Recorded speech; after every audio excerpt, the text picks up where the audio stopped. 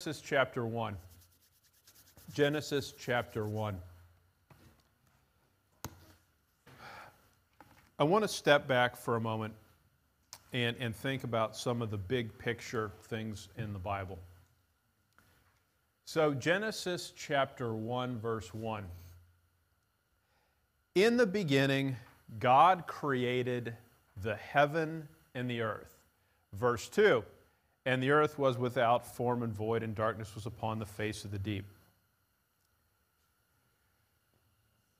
Genesis 1:1 gives you the framework for understanding the rest of the Bible. It divides creation into two regions, the heaven and the earth. Verse 2 begins to talk about the earth. Genesis, all the way through Malachi, Matthew, Mark, Luke, and John, the early part of the book of Acts, is all about what God is going to do to reclaim the earth. In other words, think of it this way. Genesis 1:1, God creates everything there is to create. He creates the heaven and earth. Now I should rephrase that. In 1:1, it's a summary statement of Him created the heaven and the earth, and then you read in Genesis 1 some of the details of what He creates. We know that what then happens is He has to deal with rebellion in His creation. Who is the first rebel? Satan. And where does he first rebel? Heaven. But after he rebels in heaven, what does he do next? He comes to earth and he leads a rebellion on earth. When does the rebellion on earth start? Genesis 3, right? Now the serpent was more subtle. So as of Genesis 3, the basic problem in the universe is although God created the universe perfectly, there's been rebellion. That rebellion started in heaven, but then it expanded to earth, and both areas are in revolt. So the question becomes, what is God going to do about it? So what is God's plan for resolving the rebellion on the earth? Well, He's going to call out a particular man. And who is that? Abram. And when God calls out Abram, He makes a specific promise. What is Abram and his seed going to inherit? The earth, and well, look with me at Genesis 13. Genesis chapter 13.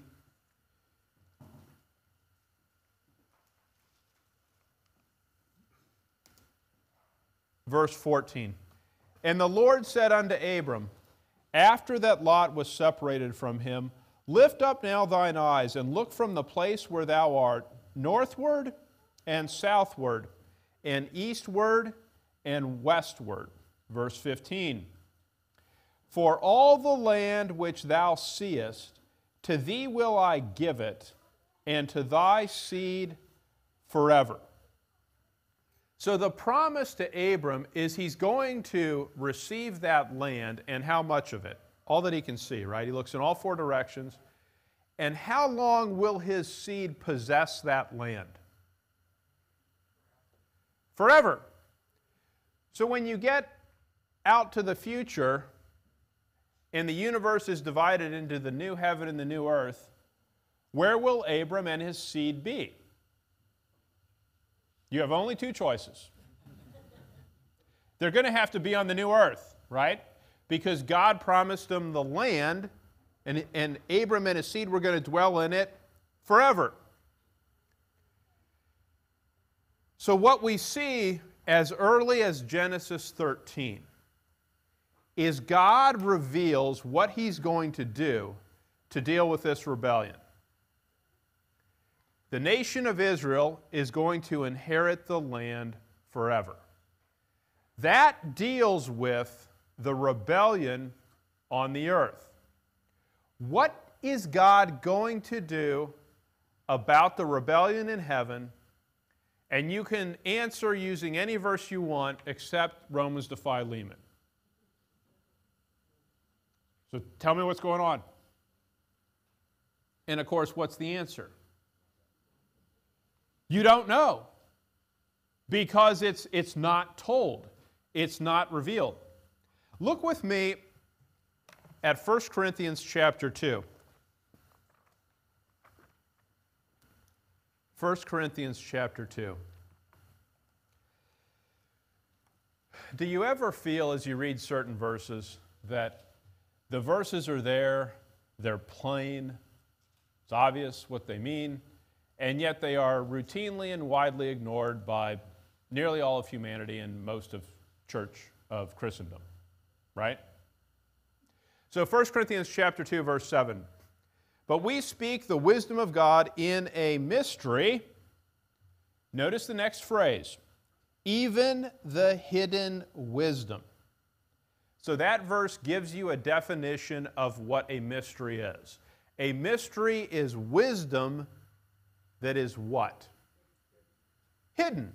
It's been concealed for a period of time until it's revealed. Now notice the next part of the verse. Which God ordained before the world unto our glory. So when did God come up with the mystery? Did He come up with it in the middle of the book of Acts when He looked out at the universe and said, wow, things have not played out how I had hoped. This is shocking. I better call plan B. Is that what happened? Or is it something that God had ordained before the world? He always knew it was going to happen. The fact that it was new information to man did not mean it was new information to God. He'd always purposed to do this. Now look at verse 8. Which none of the princes of this world knew. Who are the princes of this world in verse 8?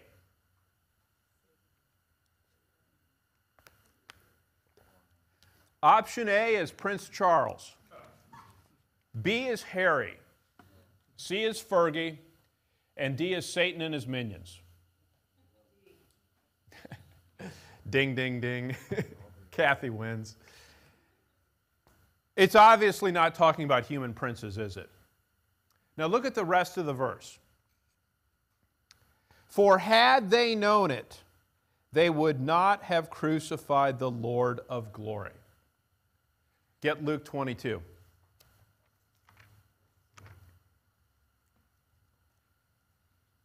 Luke 22 and verse 3. Luke 22, verse 3. Then entered Satan into Judas, surnamed Iscariot, being of the number of the 12. Luke 22 is right before the Lord is about to be betrayed. What Satan does is Satan enters into Judas. You can decide if this is true. It seems to me what's happening is this. Satan has a purpose he wants to accomplish. He looks at humanity and says, you guys are a bunch of incompetent imbeciles, so what I'm going to do is I'm going to do this myself.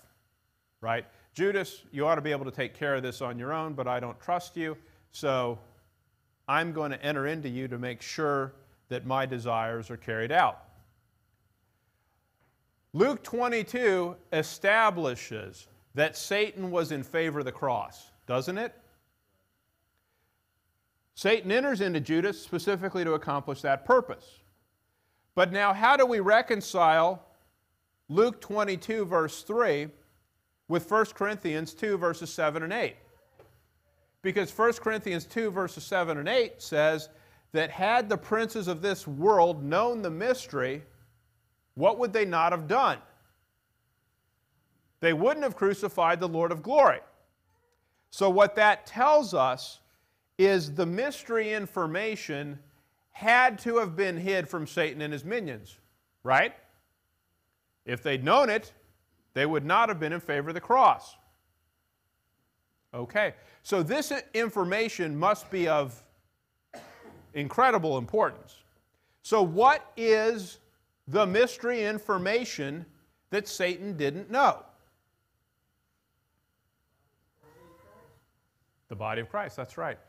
Now, the way this is often preached, I don't know if you have ever heard preaching like this, maybe you have. People will sometimes say, on Easter morning, Satan was shocked because, what do they say? The Lord arose from the tomb, and he was surprised. Now, is that true? Look with me at John chapter 2.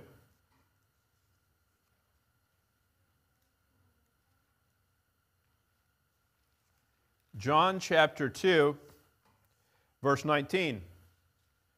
Is John 2 before the cross or after the cross?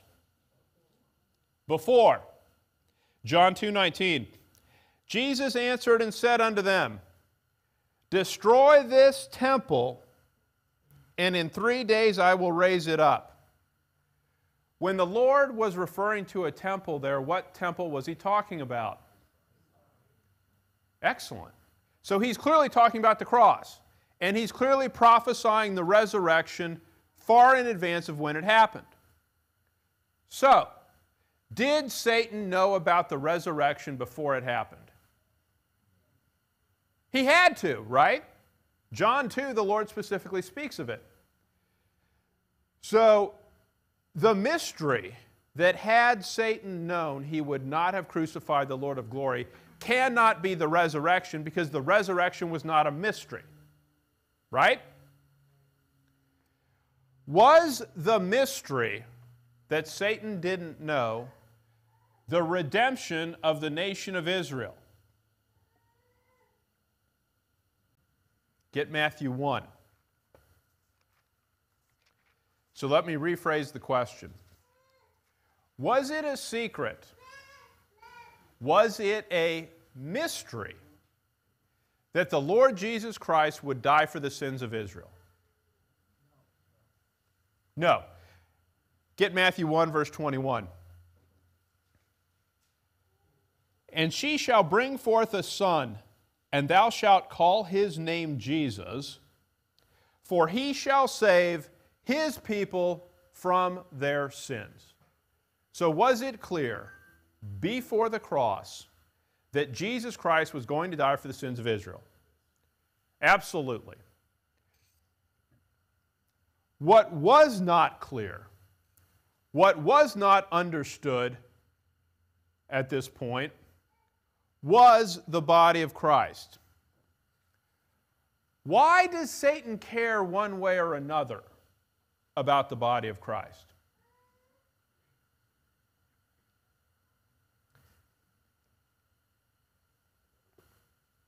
Get with me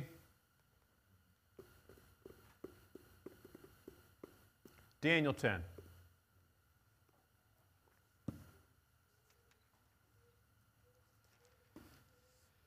Daniel chapter 10.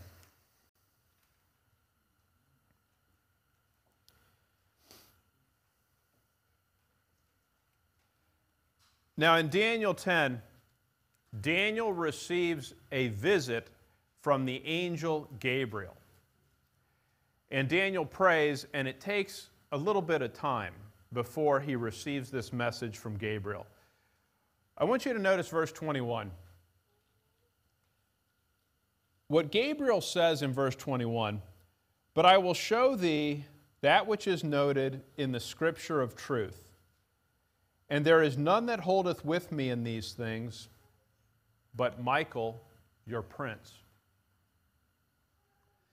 Gabriel is going to reveal some information to Daniel, and he does that. And he makes the comment that there is none that holdeth with me in these things. There's none who agree, except for who? Michael. What that tells you is this. When the satanic rebellion occurred, so Satan rebels in heaven before he starts the rebellion on earth. When he starts the rebellion in heaven, he then seeks to get other angels to follow him. Are there other angels that follow him? Yes, there are, quite a few. Does anyone have an estimate as to roughly how many followed him? Good. How do you know that? Is there a verse that says that? Maybe you saw that on TV? You read it on the internet, so you know it must be true? What's the scriptural support for that? Revelation chapter 12.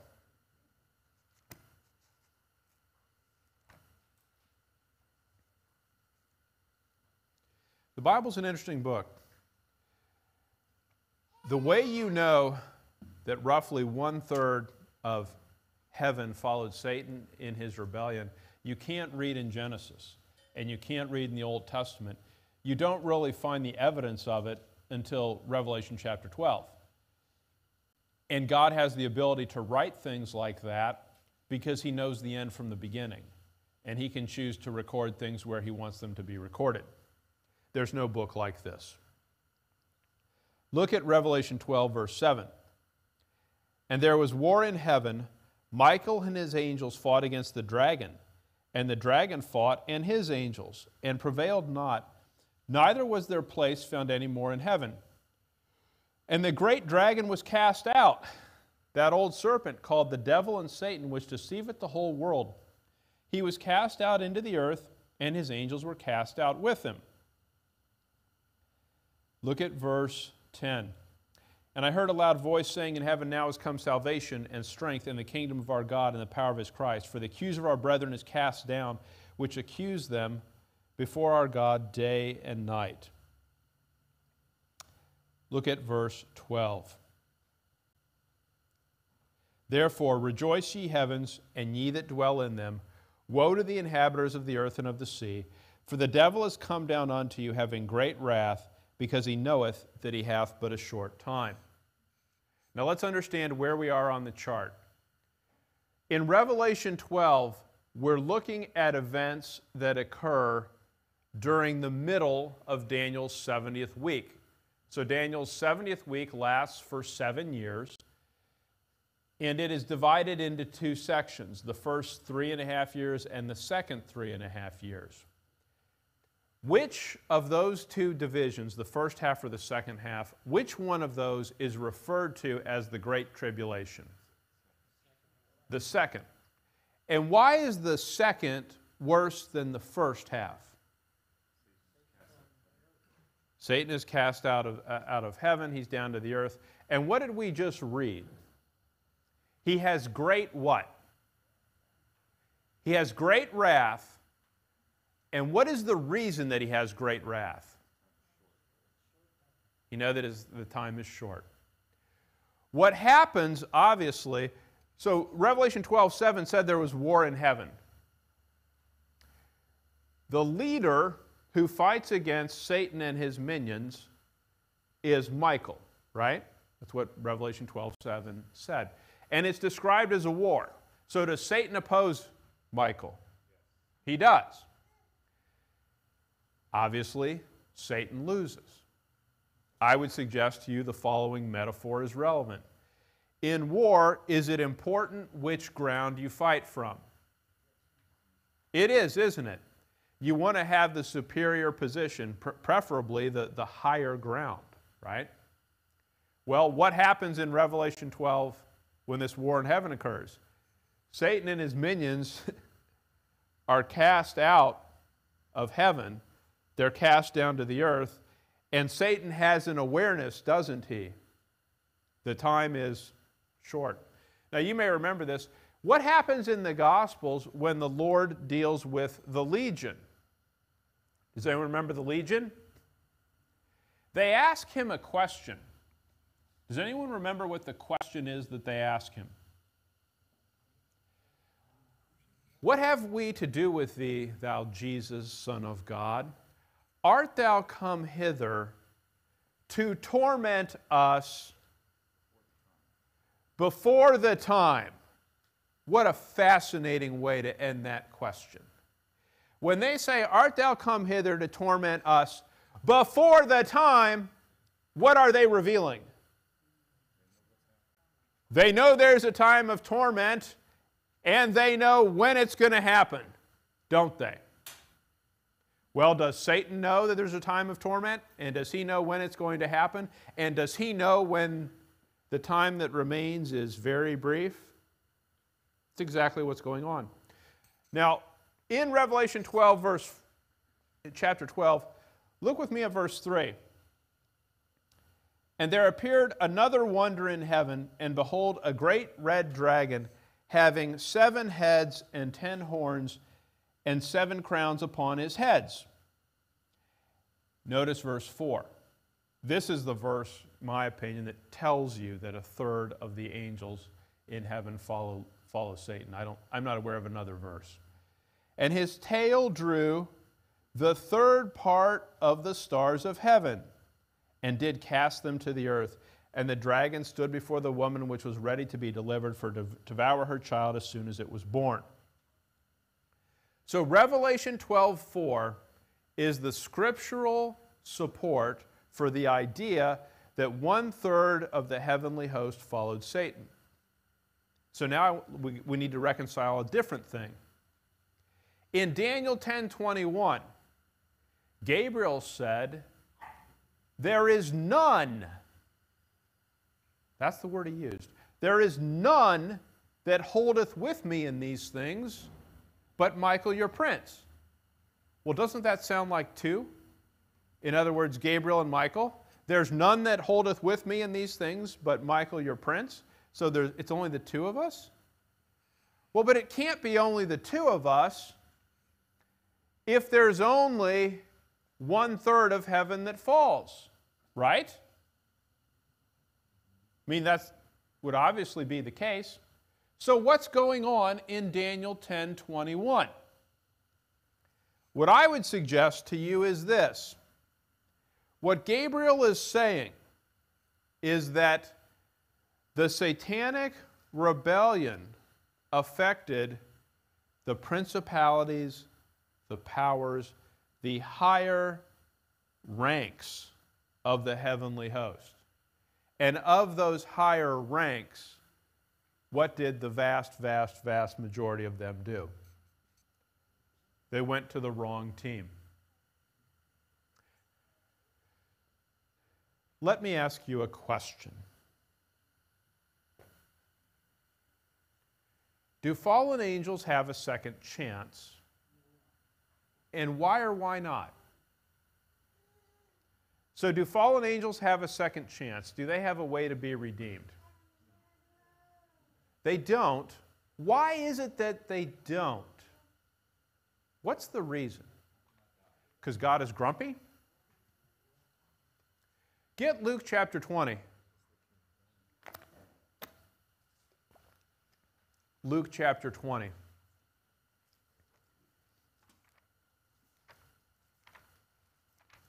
Luke chapter 20.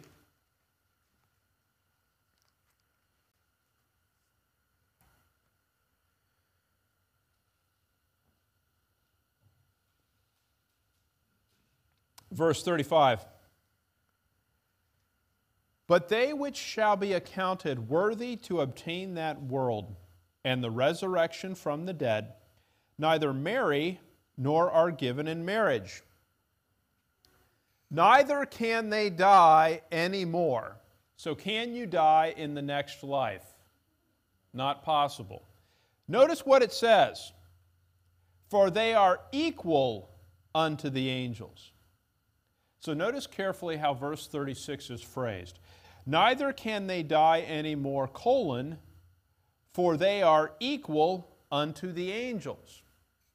What happens in the next life is that redeemed saints, people that are believers that are redeemed, there's been a shift that happens, and you are now what?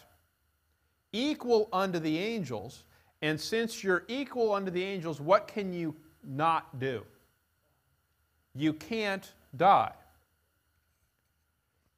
Look with me at Hebrews 2.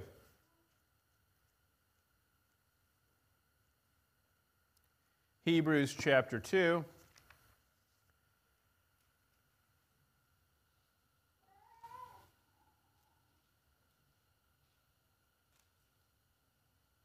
Hebrews chapter 2, verse 9.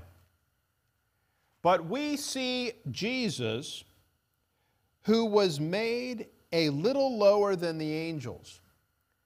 How was he made a little lower than the angels?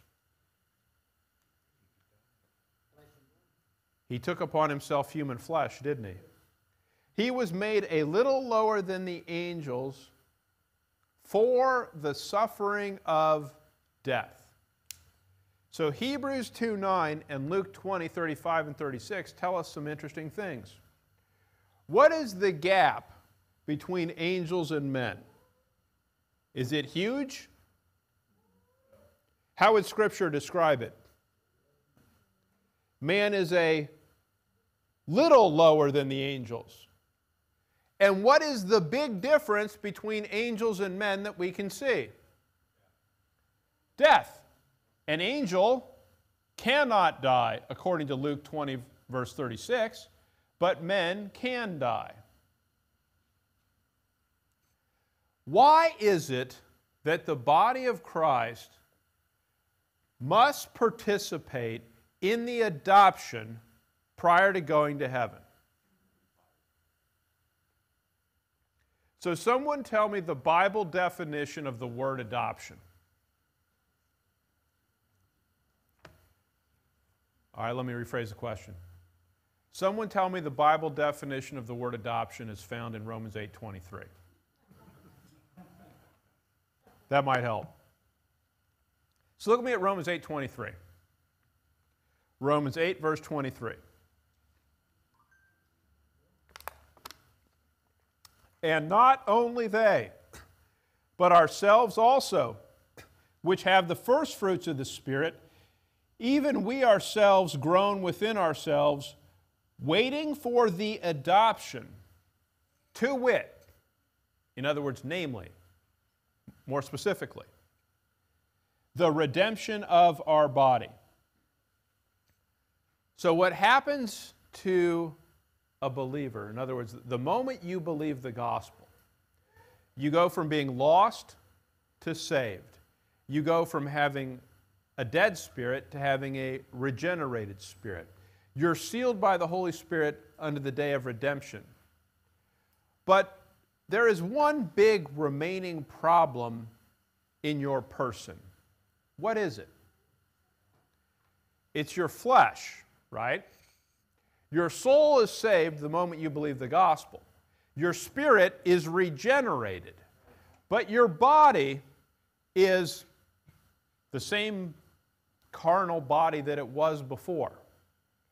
The reason why God can't allow you to go to heaven without the adoption, the redemption of your body, is what would happen if God put us into heaven without fixing our body. Well, the first thing we'd start doing is sinning, right? And we would corrupt it. Look with me at Romans chapter 7.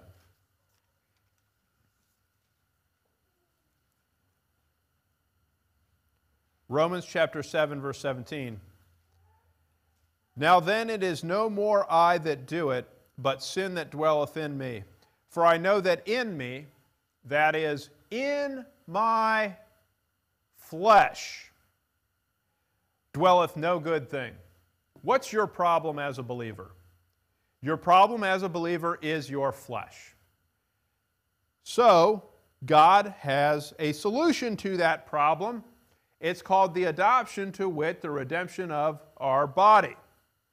You get a new body at the catching up, at the rapture, at the adoption. All those things are similar, mean the same thing. Now, look with me at Genesis 35:18 and James 2. Genesis 35:18.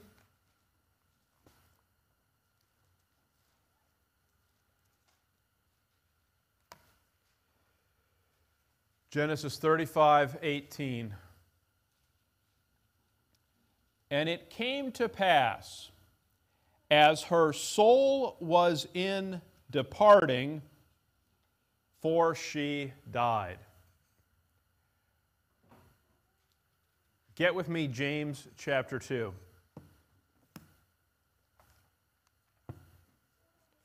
James chapter 2.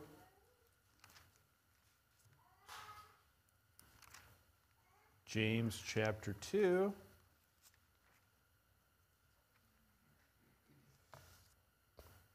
James chapter 2, verse 26. For as the body without the what? The spirit is dead. So James 2 says that the body is dead without the spirit. Genesis 35:18, in describing Rachel, if my memory is correct, says that when she died, what departed? Her soul departed. So in other words, mankind is a three-part being: body, soul, and spirit. When the body dies, there are two things that leave the body: the soul and the spirit. That is a good description of what happens at death. The spirit and the soul depart the body. The reason at the rapture you get a new body is because the flesh is corrupt. That flesh can't be taken to heaven, or it will corrupt a perfect heaven. But what did we learn about angels? Angels cannot die. Well, if an angel cannot die, and death is when the spirit and soul leave the body, what does that tell you about an angel's ability to get a new body? They can't. They don't have the ability to do that. So when an angel rebelled, when an angel sinned, and the angel then had a sin nature, is there any way to fix that? There isn't, because angels cannot die. They are in that body that God originally gave them, and they are in that body forever. So when they sin, and they now have a sinful nature, there's no way for them to get rid of it. Now, a related proof point of that is the following.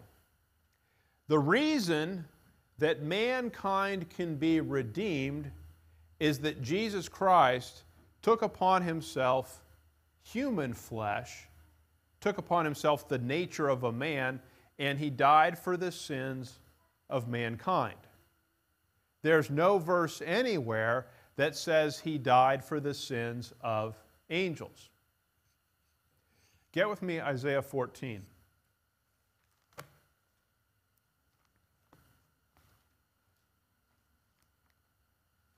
Isaiah chapter 14.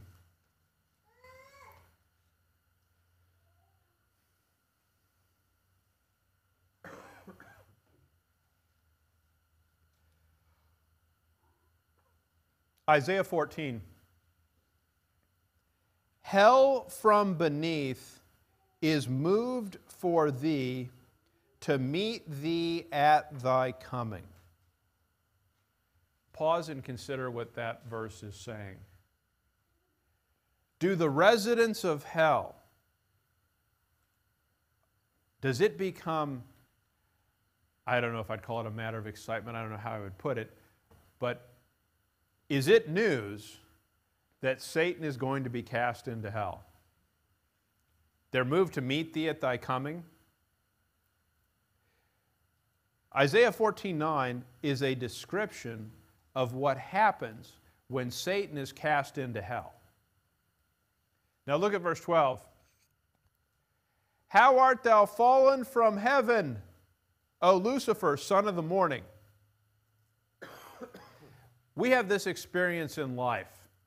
Do you ever see someone who has a high position status on this earth, and they're arrogant and corrupt.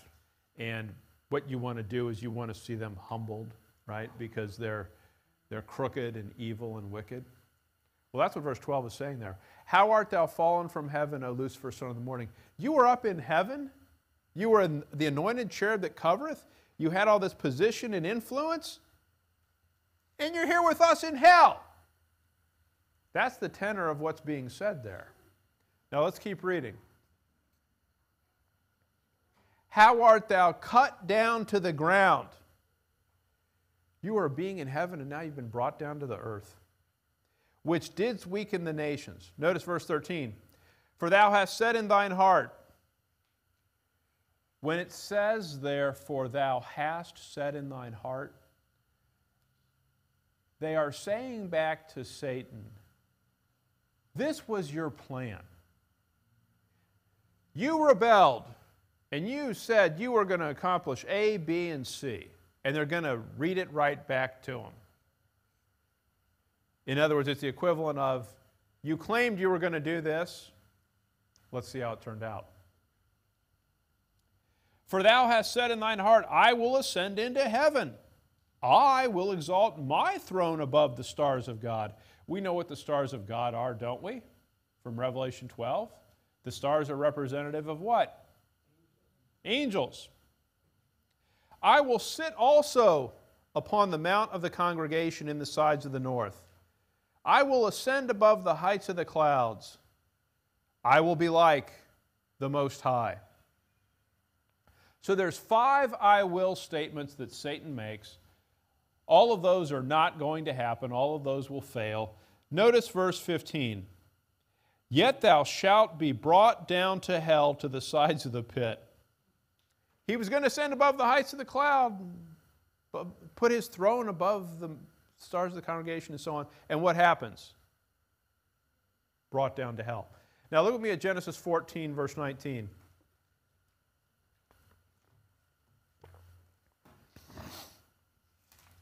Genesis 14, verse 19.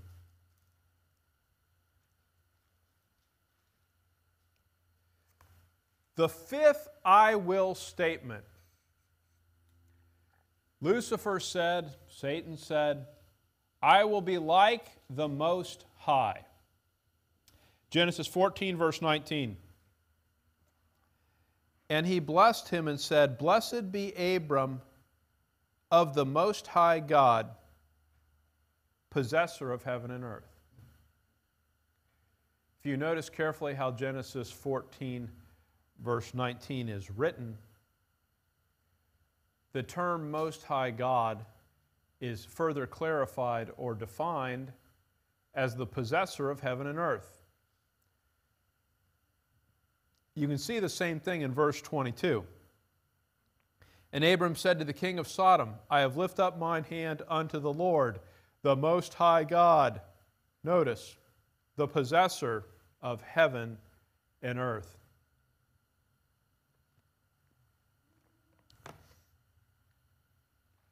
So let me paint for you the following picture.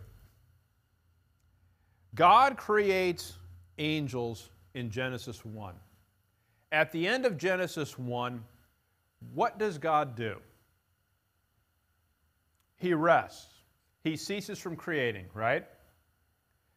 Can angels reproduce and create other angels? They can't. God finished creating angels in Genesis 1. So as of the end of Genesis 1, there is a fixed number of angels that will not increase because the angels cannot create new angels and God didn't subsequently create new angels, right? When some of those angels fall, what then happens is they have fallen and they are going to remain fallen, right? Because there is no redemption provided for angels in the Scriptures. Those angels that rebelled have a sin nature, they're not going to be redeemed. So if you're Satan, and let's put yourself right here in Acts 7. Satan's original plan was, among other things, I will be like the Most High. When he says, I will be like the Most High, he's really saying what? I will possess the heaven and the earth. He wants to possess both of them. Let's talk about the earth first. What Satan does in Genesis 3 is he comes down to earth, and you've probably heard this said before.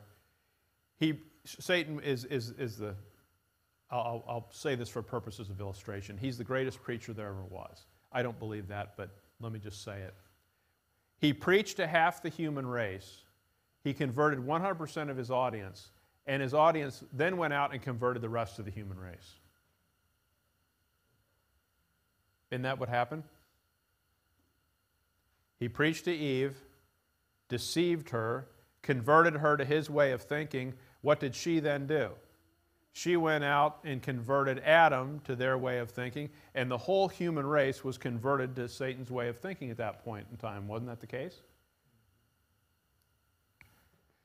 So from the Old Testament, Satan would understand God's plan to take back the earth, wouldn't he? Right? Because he can see what happens with Abram.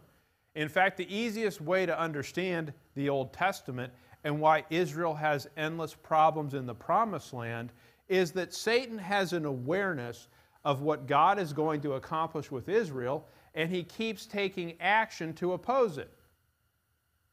When Israel goes into the Promised Land for 400 years, what does Satan do? Yes, Satan knew that even though Israel went into Egypt for 400 years, God's ultimate intent was going to be to bring Israel into the Promised Land. So what Satan did is he said, this is great. I've got hundreds of years to prepare, and so when Israel is ultimately attempting to enter the Promised Land, what are they going to bump into? Giants and Canaanites and Perizzites, and he puts all of those people in the land with giants, with fortified cities, so that when Israel tries to take the land, there'll be a fight. Now, is Israel going to have a problem taking the land if God wants them to have the land? No. I mean, Satan won't be able to hold it. But my point is, here's what I want you to notice. When you watch the Old Testament play out, does it play out in a way that tells you that Satan has an understanding of exactly what God is going to accomplish? Yes. Now, Satan is not as powerful as God, so Satan's not going to be able to resist him, but the point is, he understands and is preparing and acting accordingly, right? Now, let's go back to Acts chapter 7. And you tell me why the following, oh, you're so literal you're going there. I'm actually just, go there in your mind, okay? I'm proud of you, though. You were doing the right thing. If you're in Acts chapter 7, here's how Satan would think about the universe, and tell me where it's wrong if it is. Well, there's a war going on in the universe between God and me, and it's over heaven and earth. And with regard to the earth, I know exactly what he's going to do. He's going to use Israel as the channel of blessing for the whole earth. And what I have done is I have done pretty successfully the job of keeping Israel so enwrapped in idolatry that they won't be the channel of blessing. That's the truth. That is basically true, isn't it? As far as the heaven, I've read Genesis to Malachi. I know what happened in Matthew, Mark, Luke, and John. And there's nothing in there about how he takes back to heaven. That's a true statement as well. Now here's the next part. Here's his reasonable inference. There's nothing in there about how he's going to take back to heaven because he's kind of stuck. And the reason he's stuck is this. He created a fixed number of angels and then stopped. Those angels can't create new angels, and the leading ones are on my team. The reason why he's so focused on the earth is he has a chance to take that back.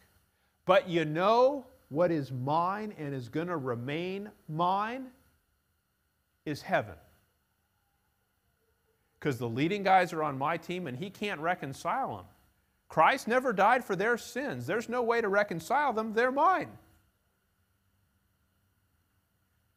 Now tell me where that thinking is wrong. It's not wrong. It's entirely logical. It's entirely reasonable. But of course, what do we now know that Satan didn't know in Acts 7? We know about the mystery, the body of Christ, that Satan did not. Get with me, Colossians chapter 2. Now, if you haven't had someone say this to you yet, they will if you keep teaching right division.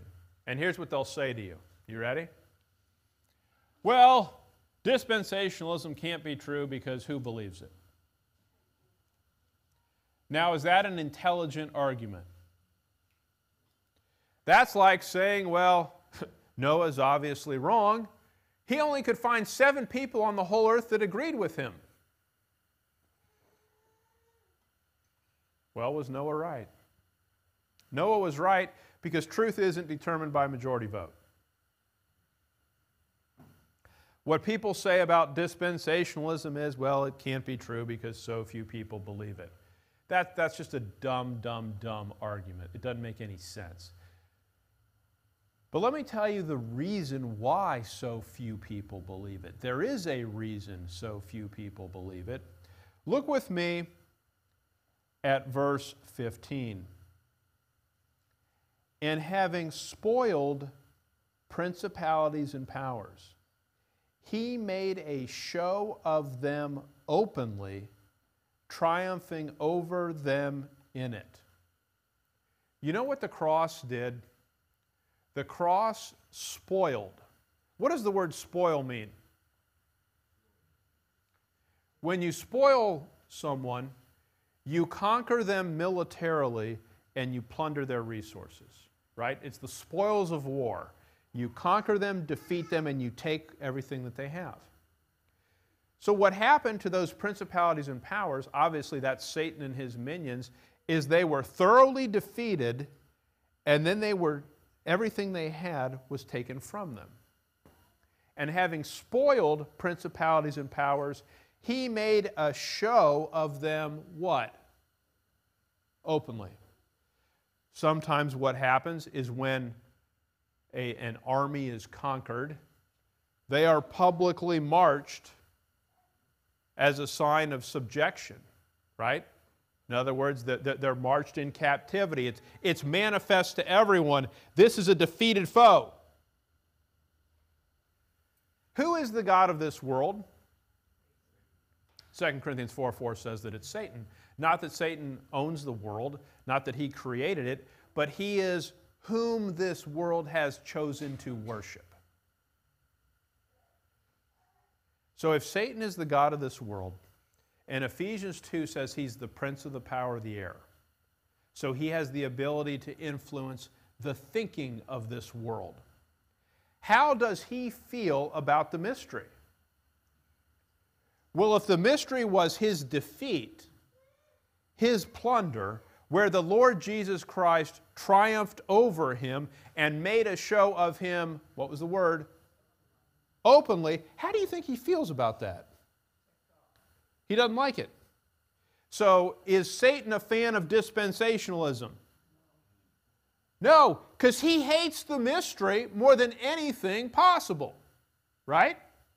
It's his defeat, it's his loss, it's his humiliation. And the reason why right division is mocked and disbelieved and slandered and misrepresented is who is behind it. The person who is behind it is the person whom the mystery destroyed.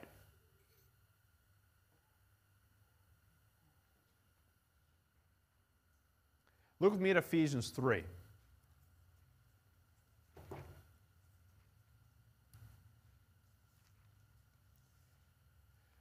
I don't know about you, but do you ever get the sense that what happens with humanity is that 99.99% of our time is spent on things that really don't matter and are irrelevant to what is really going on in the universe?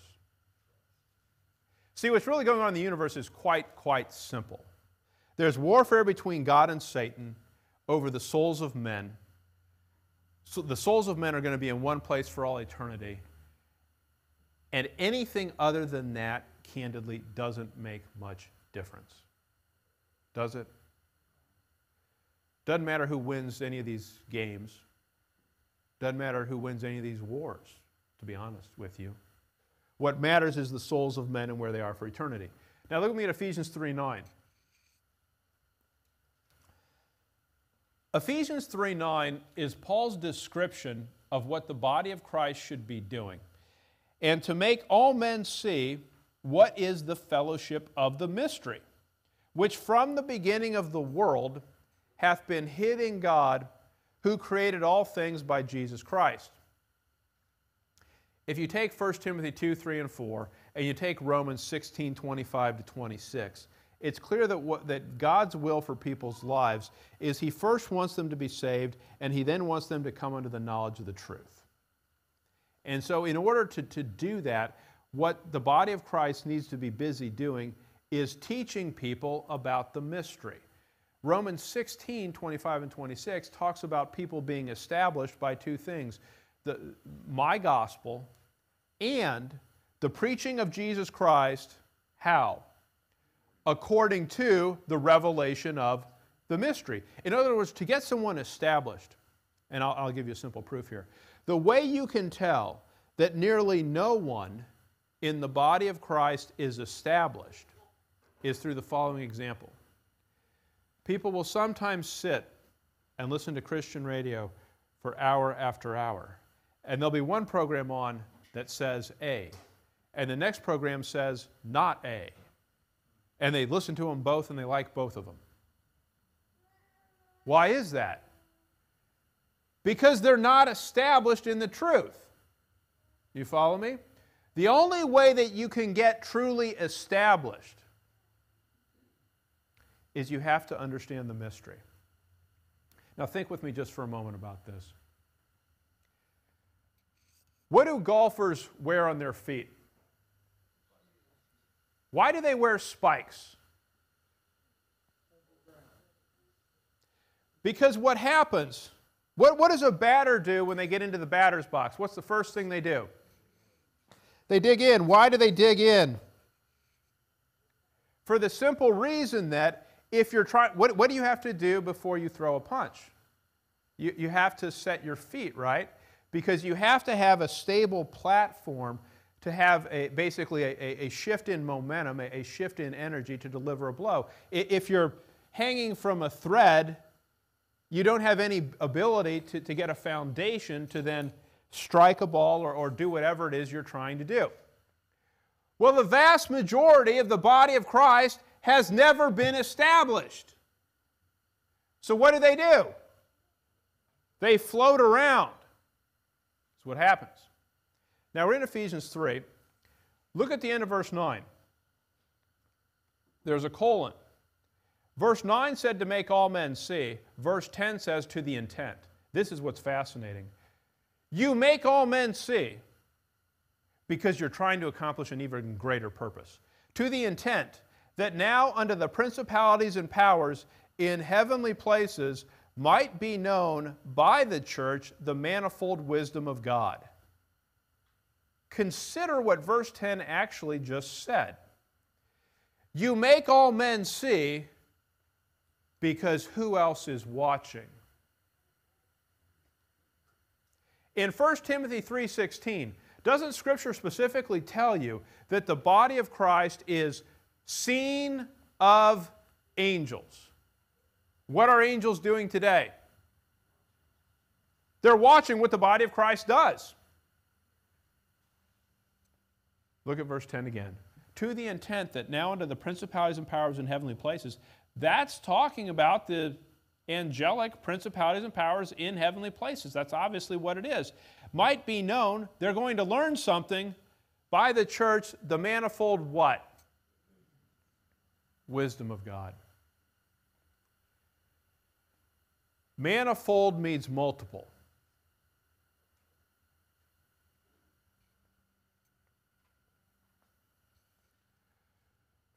When the cross occurs, Satan has an understanding that it will purchase the redemption of Israel, but it will purchase something in addition to the redemption of Israel. And what is that? The body of Christ. See, here's why Satan hates the mystery in simplest form. As of Acts 7, he thinks the heavens are mine. There's nothing in the Scripture about how God's going to take them, so they're mine. And then what happens? God saves Saul, gives him the revelation of the mystery, an understanding of the purpose of the body of Christ, and the existence of the body of Christ means God has no further use or need for Satan and his minions. Someone finish this quote. Nature abhors a vacuum. Why didn't God send Satan to hell immediately after Genesis 3, or even after his rebellion in heaven? And the reason he didn't is God was going to allow that rebellion to play out over time because there were purposes that he was going to accomplish. As of Revelation 12, what happens? Satan and his minions are kicked out of heaven, right?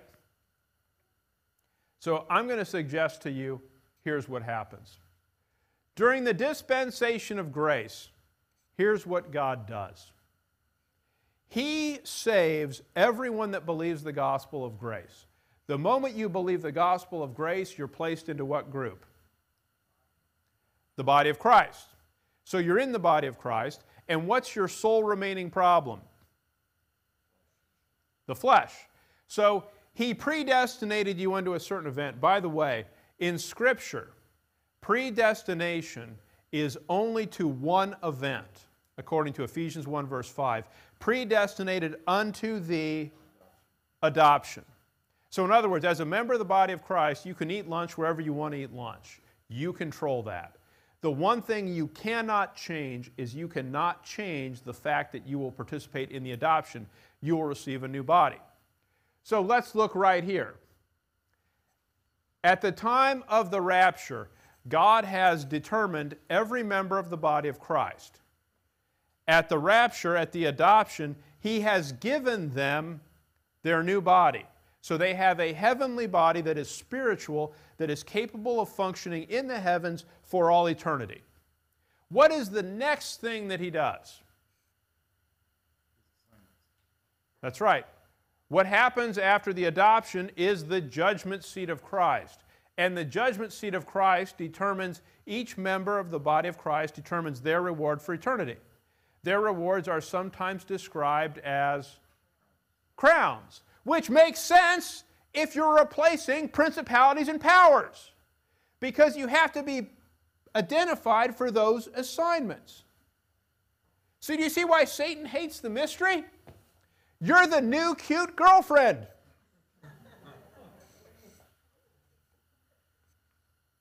Isn't that it? Satan, you've been allowed to continue to occupy in the heavens because God is going to allow your temptation ministry to continue. But when He forms your successor, the body of Christ, and during the dispensation of grace He determines who's in it. At the rapture, He gives them their new bodies that will function in heaven forever. At the judgment seat of Christ, He gives them their assignments, and this is my gloss. He turns to Michael and says, "Make it so." And Michael says, "Yes, sir." Which Michael's been waiting for that order for thousands of years. So pause there. Do you understand the incredible purpose of your life? It's not to watch TV. You're part of the body of Christ. You're part of what God is doing to reconcile the heavens to Himself for all eternity. Your purpose is to replace Satan and his minions.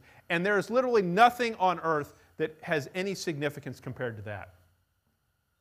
And so what our life needs to be about then is we need to tell people the gospel, because the gospel is what puts them into the body of Christ. Right? And then we need to teach them right division, because they need to understand what their function is. They need to understand there's something different from Israel. They have a different purpose. And I love the fact that Ephesians 3:10 says that as you teach right division, who are you making it manifest to? The principalities and powers in heavenly places. The angels that haven't fallen, look at that and rejoice. And the ones that have fallen, look at that in hatred and fear. Right? God doesn't need us. He's going to get rid of us, is what those angels realize. And He's replacing it with these silly creatures made out of the dust of the earth. What an embarrassment! So that's the purpose of the body of Christ. That's the purpose for our lives. I'll close with this thought. I find it's always helpful to start with the basics, to start with the fundamentals. You can always overthink things, you can always make them too complicated, but if you start with the basic purpose of, why am I here? What would God have me to do? And you start with that clarity, you then realize that so much of life is all of these things are worldly distractions that don't amount to anything, right? I'm always amazed when people will say, this happens constantly, they'll get elected to some Hall of Fame, whether it's football or baseball or whatever, and they'll say, the Hall of Fame is forever. I'm thinking, well, you do realize American baseball wasn't even invented until the last couple hundred years. It can't be that eternal. And by the way, the Hall of Fame is a literal hall, right? And that's what it is. I mean, I was once in you may find this funny. I was once in a building at a college, and I walked through the Accounting Hall of Fame. You probably didn't know there was an Accounting Hall of Fame. There's an Accounting Hall of Fame, and you walk through the hall, and there's little plaques of people that are in the Accounting Hall of Fame. Well, is that forever? Do you think that building's going to endure forever? In 2 Peter 3, when God melts the heavens and the earth, is He going to exempt the Accounting Hall of Fame from that? See, none of those things have any real endurance, do they? They're all going to pass away. They're all going to melt. So what happens is we often get caught up and bothered by the minutia of life, right? The immediate circumstances that demand our attention, but they just don't really matter, do they? They don't. So praise the Lord for what we have in Christ. Praise Him for the position we have in the body of Christ. Let me close in a word of prayer, and then let's stand together and sing. Father God, thank You for Your word. We thank You that You have revealed to us the mystery. We thank You that we can understand what it is. We pray that each day we would understand it more clearly, and that we would be the ambassadors You want us to be. We pray these things in the name of the Lord Jesus Christ. Amen.